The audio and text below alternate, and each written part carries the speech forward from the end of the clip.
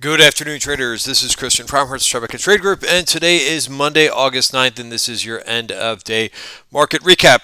Risk disclaimer in front of you. Everything that we're going through here is for information purposes only, not giving out any advice or recommendations. This video is for education purposes only. If the screen is a little bit blurry, it's just because YouTube has not finished rendering their high definition video, which takes some time, so please be a little bit patient with that. Let me just zoom in so you can see the performance for the day. But theme of the day, I always talk about the indices first and the bigger picture, and then I will talk about some of the trade setups for the day and single stock moves. But in the bigger picture, the indices were really like choppy, tight range. We've kind of been seeing this, a few days of the week, especially since we are now like right in the middle. I was going to say the heart of the summertime, but it's really, the heart of the summertime means kind of it's calm. So I don't know. I don't think that's the right way to describe it. But the S&P was just down less than 10 basis points. Like I said, really tight range. You could see the percentage change from the open was less than 10 basis points. The Qs, same thing. They outperformed, but they didn't really move throughout the session. The small caps had a little bit of a bigger range. They finished down a little bit more than 0.5% down for the session. But again, we're talking about like a third of a percentage point in terms of range. So, there's nothing really to kind of overanalyze here, in my opinion. So we won't spend much time here. You could see that we're above value for the week. That's probably the one thing to kind of mention here is that we're both, if you look at these 1 hour charts, which again are useful because we have a new value area every Monday, right?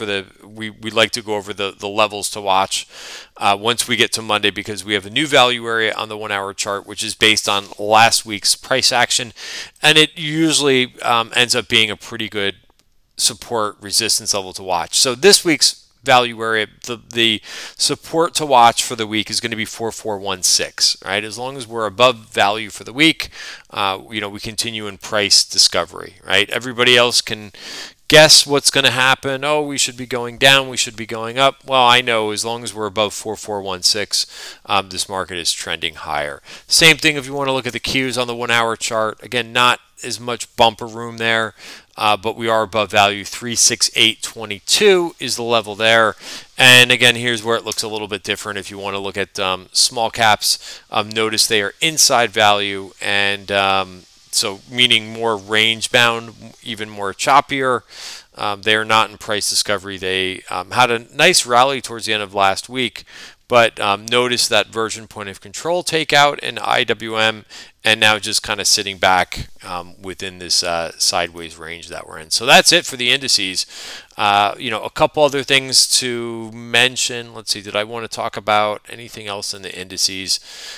Just at TLT, right? I think it's important to kind of keep an eye on TLT, as we've been saying for a while. Notice it's kind of sold off through the session, right? I tend to look at bond future, the 30-year bond futures. We did see some things like, so again, actually back below the 200-day moving average. We talked about this pre-market. The price was right at the 200-day moving average. So, we'll see if we can kind of get down here to this bottom of value, right? You can see that bearish 80% rule is now in play, right? If we start the period above value and we get into the value area, this is the value area for the month, right? Which again is based on the volume profile. So volume at price, we are now inside value, and we could be seeing a move down to 162 at this point.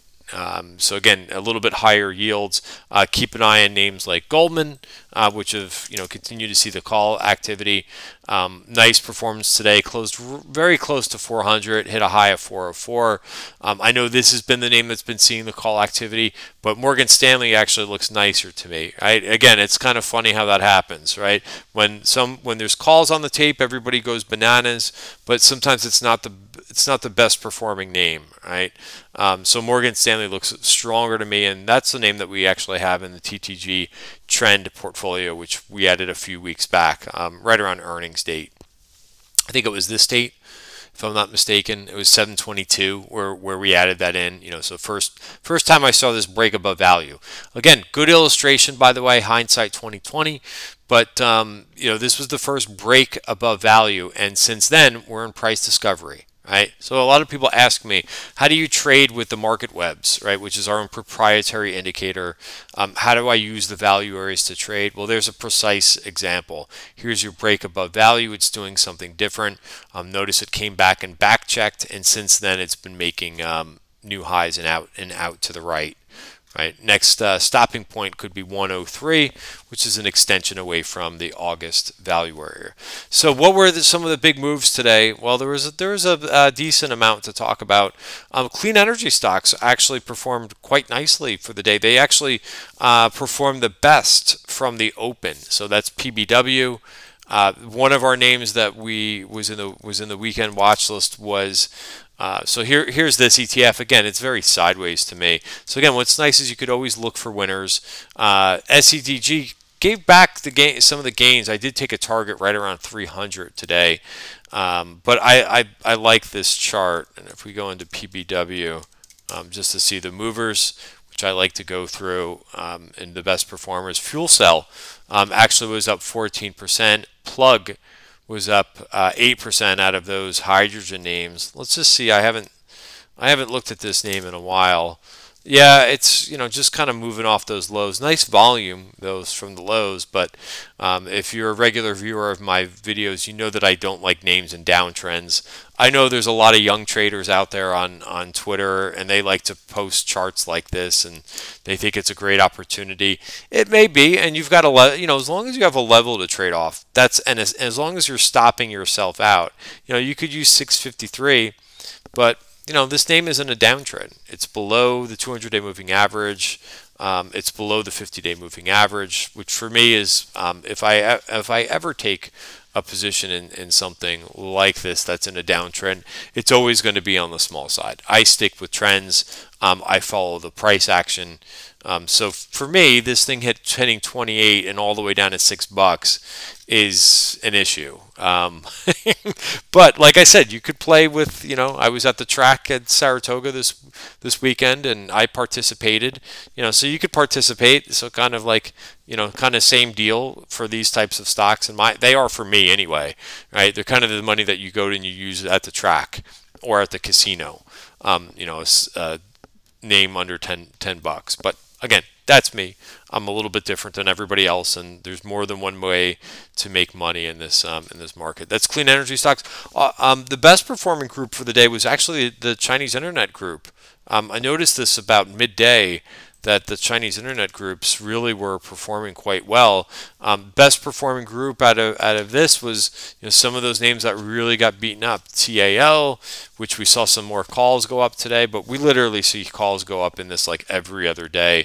But did see another big block of calls that went up in TAL. So QFIN is another interesting one in terms of a name that I saw like a couple months ago was on the IBD 50 list, which I have issues with that list because the ETF IBD 50 underperforms. But this was like on the height of this thing, was put on like the #1 weighted name in the IBD 50, and look at this thing, $42 down to 21.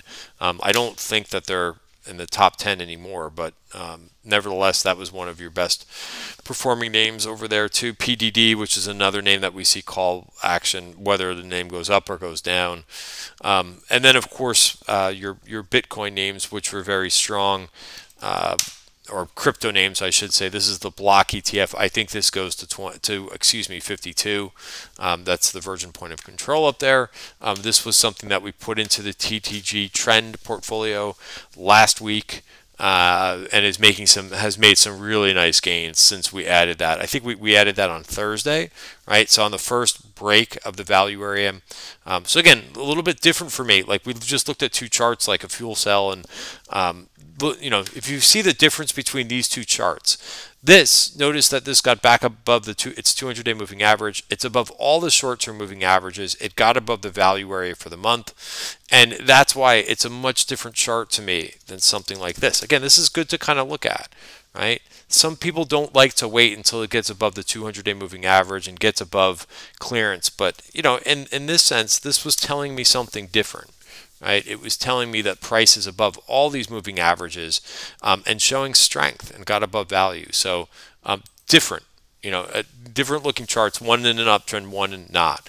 Another name that, I thought looked really good on Friday was this Silvergate. Right, so I actually took two targets in this thing. I took a target around 121. It looks like this thing sold off at the end of the day because my last target was right in here. So again, smart to take targets. We're going to talk a little bit about some more macro stuff in a second, but I actually took a target pre-market at 118, and then this was at 320. I took a target at 121. I was trying to get the target at 122. Right, there's a VPOC up here at 124, but there's a so again, sometimes it's close enough for me, right? If you get $1 away, sometimes I would rather take the target even though it hasn't officially hit the target, then rather see it kind of sell off like this. So I'm holding last portion of the trade at this point. I hit two targets in this trade, and we'll see if we can hit 124. But again, nice to take targets. So again, here's our trades. I think I'm the only one on. I don't know if FinTwit. But I'm sure there's someone else who does it, but I don't know of anybody else who shows you their trades at the end of every day. We do this in the videos. We do this for members, of course, but I don't know anybody who does this publicly. But we show our trades. I show my P&L at the end of the month. We are as transparent as it comes. I hardly know. I maybe counting on one hand, how many people show their P&L at the end of the month, even though they may run a service. But so here's what we did for the day. So that was that. Tesla's been kind of tough. The only reason why I traded Tesla today was because it got an upgrade, and usually you can catch a little bit of momentum, but I wasn't in this trade for long. It's just been too choppy, this Tesla. So I was in for a quick scalp trade for this 1480. I just didn't know if I was going to be able to get any more out of this thing. So again, very quick, was in this for less than an hour. Here's my entries for SEDG. Like I said, I did take a quick target. There was a 5-minute VPOC that was in front of it. That's why I decided to take a target, even though it was just $3 away. A couple other things, we can get into some more charts here, but I talked about this one. Didn't really do much, 8CNP, but I'm looking to kind of leg into this thing, as it sits back. And we're seeing this out of a lot of names. Datadog is another one that I'm watching, right? Kind of consolidating the gains a little bit. Net had a nice day today, right? Even though not the best reaction on earnings day, but kind of hung in there. Their results were good. They just, they had high, of course there's going to be high expectations, but this thing is back to the highs.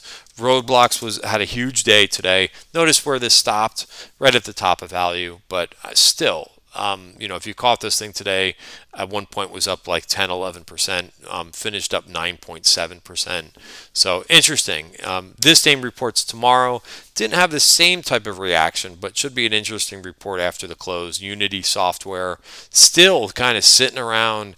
I heard about this name so much back in February about how great this name was. Maybe this earnings report will get this name to kind of get going a bit. But it's really been an underperformer. So we'll see. We'll see. Maybe that this earnings report can turn this name around. We are seeing some earnings positioning as well. Of course, I wanted to talk about Moderna. Huge day again. My phrase that I'll put this out on Twitter later, but I've seen a lot of people try to kind of get in front of this thing to say, oh, this name shouldn't be going up this much.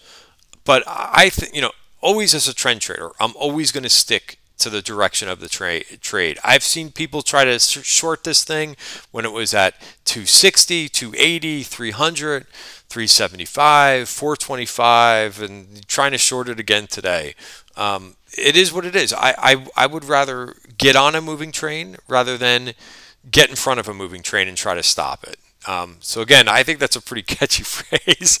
Somebody told me that last week or mentioned that expression to me. I love it. I would rather get on a moving train like this rather than try to get in front of it. Much better. Interesting, by the way, and I talked a little bit about this, the difference in the biotech ETFs. The reason why this IBB is acting so much better than XBI is because it's Moderna. Right? If you look at the biggest weight in this thing, it's Moderna. So Moderna is driving the price action. It's over 10% of this ETF, right? So that is driving this biotech ETF. Just like, remember like back in the days of the short squeeze that happened, back in the beginning of the year. Same thing with this happened with this XRT ETF. All the meme stocks were going crazy and brought this thing up from 61 bucks to 99, which you never see that happen out of the retail ETF. But one or two names can drive the performance, and that's what's going on with the biotech ETF. And we got long this thing about a month ago, so this is working to our advantage right now. Pfizer also seeing a lot of call activity today, and that is also has a similar look to it, not quite as aggressive as Moderna, but also very strong and behaving differently, for what Pfizer normally does, right? So very, very strong performance, and they're buying calls today, thinking that this thing, maybe makes us, maybe not the exact same move or similar move, but maybe it has a lot more in the tank for this one. So we talked about a couple different groups here. The steel names actually acted pretty well today too, and what else did I want to, like I said, there's a few other names that acted pretty well too. Snap, which we saw some strength out of this name. Again, remember, strong earnings, came in and settled down, and looks like it wants to kind of take out, more highs.